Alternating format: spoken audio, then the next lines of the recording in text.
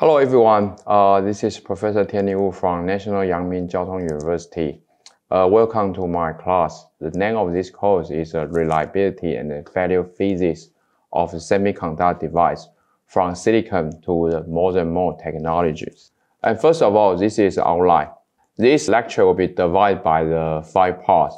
So the first one, I will give you an overview of reliability in electronics, some basic definition related to reliability and what will be the possible fundamental mechanisms that can drive the degradation in the semiconductor device. And second, I will start to talk about the mathematical tools that can give us some useful approach to analyze reliability and the failures. And the third one and the fourth one, I will bring the two most important reliability issues in the silicon-based semiconductor device, which are time-dependent dielectric breakdown, and the fourth one will be the interface charges and the bias temperature instability. And last one, I will also talk about the reliability challenges in the more and more device, which are focus on the gallium nitride and silicon carbide wide bandgap technology as an example. I will be introduced in this lecture. So first, let's start from the basic overview of reliability in electronic device. So before we move on to further analyze the reliability and the degradation in the semiconductor device, first we have to need to understand what is the reliability. And let's look at the dictionary. You can find out that the basic definition of reliability comes from the dictionary is reliability as a probability of operating a product for a given time period under specific conditions without failure. So from the definition, we can clearly understand that there could be the 3 important factors in the end to influence the reliability. The first one is a probability. So that means that if we do the reliability testing in our semiconductor device, it doesn't mean that all of the device will suffer the reliability or degradation issue, but probably some of them will have this reliability issue. Therefore, we need to start to apply some statistical distribution function or some mathematical tool that can allow us to analyze the probability issues when we deal with reliability in semiconductor device.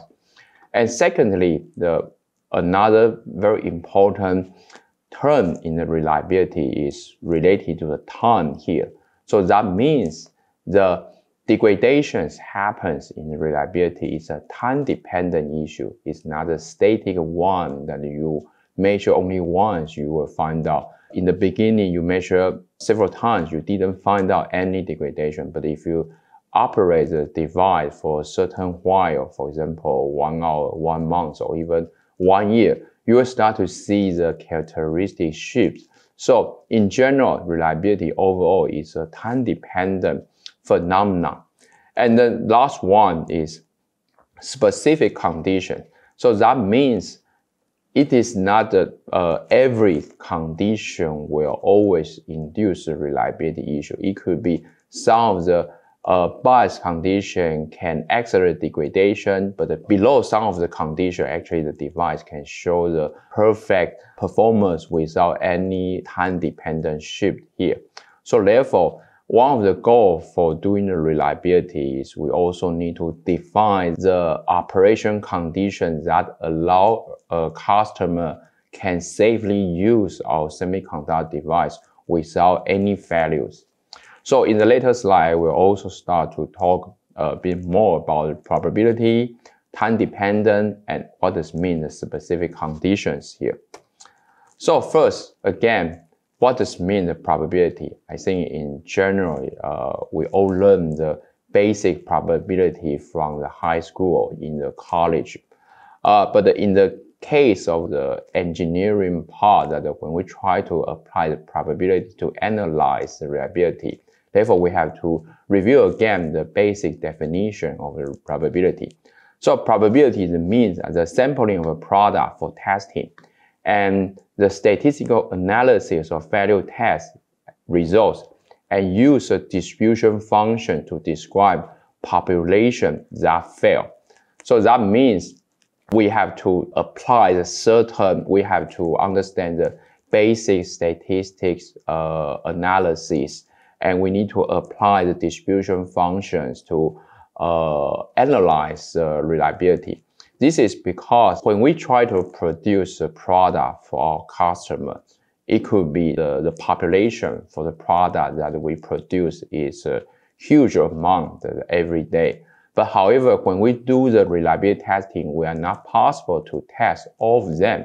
So therefore, we have only test a selected sample. So that means a sampling of a product. But in the end, if we only test a small amount of the sample, we need to use the statistics and distribution function to project our result to all the product. And in this case, we can understand the overall device behaviors in all our electronic device. So that's why the statistic concept and the distribution function are very important when we deal with the reliability issues. And the third part is time dependency. So the time dependency of the reliability is implied by the definition, and therefore the time variables appears in all of the failure distribution function. One of the main difference between the knowledge we learn from the typical semiconductor physics device and the knowledge we have to learn in the reliability in the semiconductor device is the time factor here. In the typical, when we characterize our semiconductor device, we only measure twice, and then usually you will have the typical current versus voltage characteristic, but there's no time factor inside. But in reliability, we are actually more interested in the time-dependent current, time-dependent voltage characteristic. And in the end, in our failure distribution function, we have to also consider the time factors inside. So here is one example related to the very typical dielectric reliability issue in the silicon device and also in the more and more semiconductor technology. This is what the issue here is called the time-dependent dielectric breakdown. So as you can see from the schematic here, what we are actually trying to investigate is gate current versus time. So that means if you just operate in the short time, so your current didn't change, that means your device is very stable. But as long as you operate to the enough time scale, you will start to see the current increase. When the current increase, it suggests the breakdown and also the degradation in your dielectric. In this case, this means a hard breakdown. So you can see from the material, from the TN analysis, we can find out that there's a hard breakdown occur. In the end, will lead to this huge current increase. The detailed physics we will explain later. In the later, we have one part that will dedicate to explain the time-dependent dielectric breakdown. Anyhow, this is a time-related reliability. As you can see in the beginning, if we only operate here, there's no degradation. But as long as the time is longer enough, it's always start to see the certain instability issues here. Okay, so the next we have to understand is what are the specific conditions. So when we do the product testing and to qualify our semiconductor device, it's very important to specify the operation condition.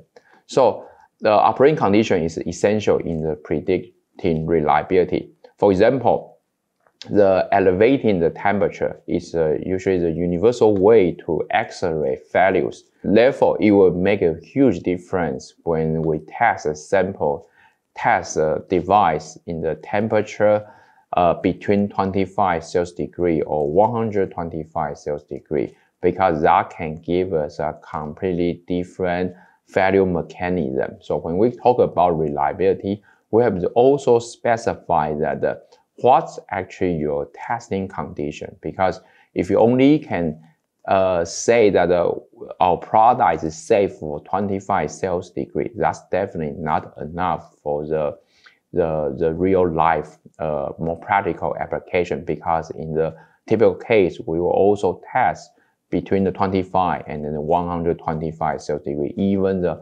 higher temperature needs to be done for reliability testing. Similarly, so other testing condition can be, for example, the different voltage, different humidity. Therefore, when we talk about reliability, we have to very clearly mention what are the specific conditions. And next is we have to also understand what does values mean here, because the value can be identified if we use a different criteria. So when we talk about value, does it mean the actual fracture or breakage of the component? So that means you completely, like the device is completely destroyed, is completely not functional anymore, or it's just a certain degree of the performance degradation. If so, then how much performance degradation then we can consider as a value? In most of the case, probably like 20% or like 0.25 millivolt or 0.5 millivolt shift can be often used as a criteria to identify that the device already reached the values. And also can be something else, like for example, some uncertainty that is generally accepted that product failure occurs when the required function is not being performed. So that means we have to clearly define that what is actually the required function for our semiconductor device. If the required function didn't perform, didn't reach our spec, and then we can also identify this is a value status here. And one of the key way to measure reliability is failure rate. So this is a rate at which device or component can be expected to fail under non-use conditions. So if we can estimate the failure rate, and that can give us some idea that how long our semiconductor device can still be functional.